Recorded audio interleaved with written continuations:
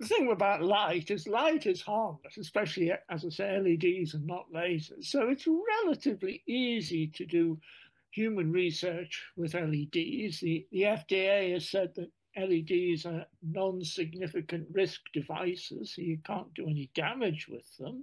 Hey folks, it's Andrew from Gamba Red, and today we'll be talking about how red light therapy is safe for everybody. Not just for 95% of people, but for everybody.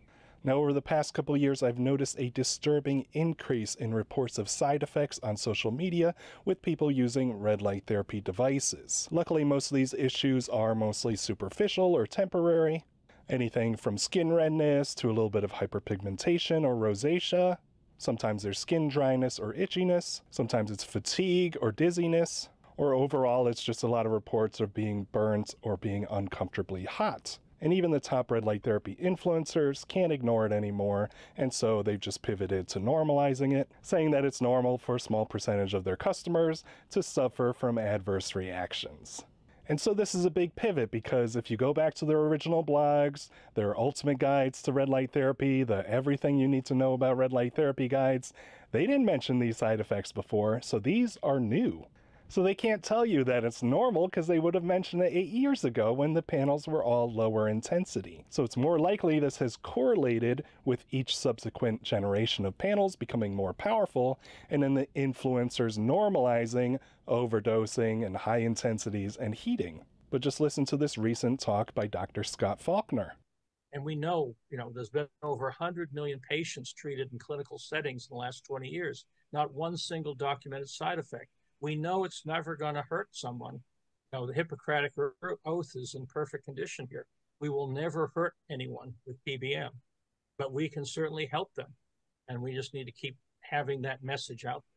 So according to Dr. Faulkner, there are practically no reported side effects or harm given from clinical grade red light therapy, where they generally use lower intensities, targeted treatments, mostly non-thermal, minimal heating at best. So there's a big discrepancy between what's being reported in the clinical science of very minimal side effects, if any, and what we're seeing in the commercial grade units that are becoming more and more powerful. Or we can even hear Dr. Stefano talking with Dr. Hamblin about the same issue. That's interesting, because there's no, there's really, for those, class one, just for the audience, the LED helmets, they're class ones. And so they have zero side effects. There's literally no, in fact, when it comes to photobiomodulation, right, the official, statement, even coming out of the FDA is it's clinically insignificant risk of photobiomodulation. So it's safe, because the potential for something that has such negligible risk to make dramatic changes in the world is off the charts, but yet no one is screaming loud enough, apparently, for people to listen. As we said earlier, the general public doesn't really understand photobiomodulation. And if you come up with a helmet, it looks like some high-tech thing, and people, they're obviously afraid of something going wrong and there being some sort of lawsuit, but they don't really understand it. But as you say, these are demonstrably safe. Now, I don't know, Dr. Stefano, if he has any authority in the industry, but I like his attitude. There should be no problems with using red light therapy. They are less than class 1 devices. They are ultra low risk. So if you've got a class 2 medical device, then that's actually a ranking of risk, and it's not necessarily a ranking of benefits. Now, of course, the big caveat is that red light therapy is very safe. You don't really run into a biphasic dose response or adverse reactions until you start getting uncomfortably hot.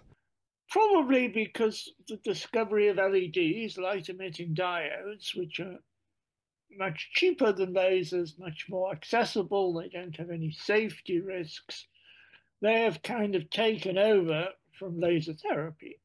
Is there any risk? Can you ever do too much light? Not in humans. Provided your device doesn't make the tissue uncomfortably hot. But with LEDs, you never generally get too hot at all. Mm-hmm. So as Dr. Hamblin says, you really would only run into issues if you're getting into the higher heating regions with these red light therapy devices. And I don't think Dr. Hamblin really realizes when he's talking to certain influencers and they're asking him biased questions if it's okay to overdose and if it's okay to have heating. I don't think he realizes how much heat the latest generation panels are really putting out. And so the intrinsic safety of red light therapy is that we should listen to our body's senses of our heat responses. If it feels too warm or if we feel like it's burning, obviously we would stop the treatment and we would reconfigure our parameters. I see. So in humans, I think it's very difficult to get to the upper end where you start to lose the benefits and even do any damage. As I say, because, as I said, there's a natural fail-safe in humans, which it gets too hot. And people are not going to sit there while you kind of heat them up with a laser or a light source. They're going to go, ouch, that's too hot. So provided you don't make things too hot, you're almost certainly not going to do any damage. But unfortunately, a lot of brands and influencers claim to be medical grade or clinical grade photobiomodulation, when in reality, they're outputting a lot more intensity and power and heat than what the clinical devices actually use. So they're not actually clinical grade. Combine that with the influencers normalizing overdosing and overheating and high intensities, then I fear a lot of people are overriding their senses and they're tolerating more intensity and heating than they should be because they were promised better benefits or better penetration or something else, you know, that they have to fit into the crowd of calculating big numbers when it's obviously not the case. And yes, listen, there is a lot of bio-individuality with red light therapy treatments, especially when it comes to effectiveness and sensitivities. Is that different people respond differently. So some individuals are highly sensitive to light, red, near infrared light. Some individuals, as I say, are like blocks of wood. You can shine light on them all day and nothing will happen. I mean, the majority are in between. You know, it's like a bell curve. It is the hypersensitive individuals that will most often complain that they got adverse effects from photobiomodulation. Okay. And your question is, how do you know who these hypersensitive individuals are? And the answer is, well, they're hypersensitive. They complain about all sorts of things. You know, they're allergic. They don't like loud noises. They don't like bright light.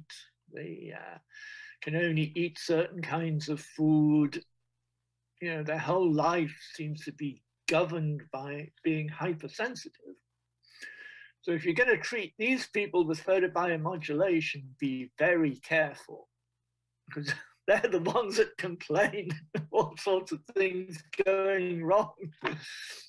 You know, the majority of people, as I say, in the middle, and it's difficult to overdose them on light. I'm not saying you can't do it, but so like Dr. Hamblin says, if it's along a bell curve or like a normal curve, that there's a statistical distribution for how people respond to red light therapy. Again, it kind of fits in with a lot of aspects of medicine that it's based on statistics, and we don't know based on the individual level until they actually try it and they have to experiment and see what works best for them.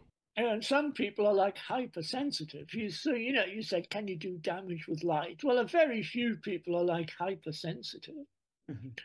And you can tell who these people are because they're sensitive to everything. You know, they're the ones that don't like bright lights or loud noises, or they don't like smells from perfume. You know, they're sort of sensitive to everything. So they're the ones who will claim that if you shine light on them, it's giving them a headache, it's making them jumpy and jittery, but they're very few. I mean, it's not a common thing. But Dr. Hamblin says it's very few people reporting this. It's not common. And so if influencers are saying that a consistent percentage of their customers are suffering from adverse reactions, they are contradicting what Dr. Hamblin is saying and what all these other doctors are saying.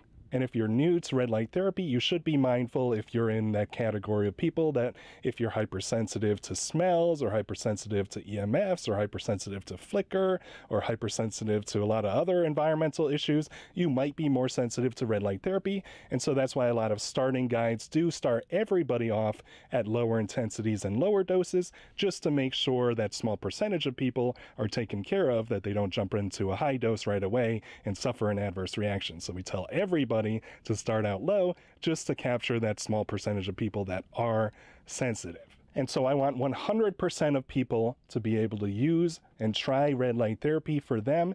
And so if you're doing clinical grade red light therapy with an LED array, some of these studies are only using 3 milliwatts per centimeter squared on people. Some are using 9 or 10 milliwatts per centimeter squared. Some are using 20 to 30 milliwatts per centimeter squared. You don't see a lot much higher than that with large LED arrays. So at 20 or 30 milliwatts per centimeter squared, you will not see any significant percentage of people reporting side effects with red light therapy, and it's extremely safe and it's extremely effective. And so I do hope the other brands and their influencers are able to take this seriously and take some steps to make their devices and their recommended protocols much more safer for everybody. It doesn't need to be about money, it doesn't need to be about ego, it doesn't need to be about placing blame. Like we do in engineering and in science, we don't want to play the blame game because that just wastes time. And we cannot tolerate any adverse reactions with red light therapy. Not only is that a lie, but it's kind of psychotic. Like, don't normalize that, please. Like, you've normalized false advertising of intensity, you've normalized heating, you've normalized excessive intensities, you've normalized overdosing. And what did you think was going to happen? So, you know, I've been labeled the fearmonger for years of trying to warn the industry about this. But now, you know, unfortunately, I'm kind of vindicated and I get to say, I told you so. But unfortunately, I don't like saying I told you so when it means people have been harmed.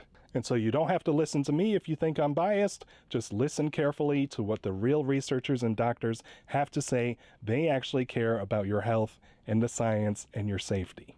Thanks for tuning in.